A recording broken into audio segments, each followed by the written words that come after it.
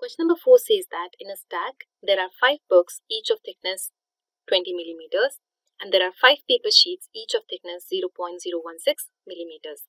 We have to find what is the total thickness of the stack.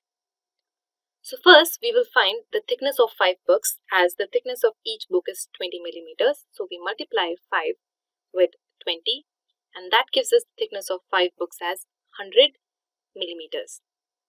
Now next, what we have to do is to find the thickness of the 5 paper sheets. So the thickness of one paper sheet is 0.016 millimeters. So we multiply 5 with 0.016. So we get it as 0.08 millimeters. Now that we have found out the thickness of the 5 books and the 5 paper sheets, we can find the thickness, the total thickness of the stack, which is made out of the 5 books and the 5 paper sheets. So we will have to add their thicknesses. We add 100 plus 0.08 millimeters. So we get it as 100.08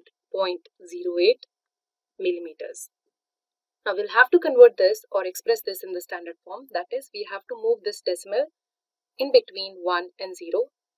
That is here. We are moving the decimal point towards left by 2 decimal places. So our answer will be 1.0008 times 10 raised to 2. The power is positive because the decimal moved towards left, millimeters. And this is how we solve this problem. To know more about how QMath can help you become a master of math, explore QMath Leap, a live online classroom program taught by highly experienced and committed teachers.